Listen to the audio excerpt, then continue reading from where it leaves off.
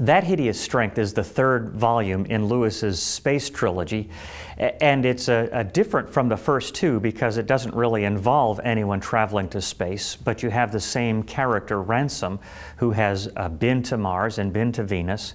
and he is now coordinating a small cadre of English people who are resisting the imposition of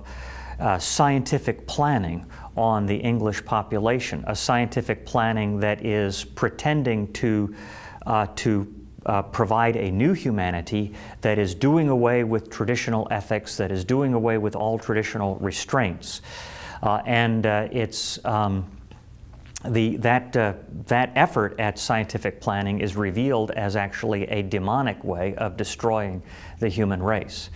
And so in many ways, That Hideous Strength is the narrative version of the argument that Lewis makes in The Abolition of Man.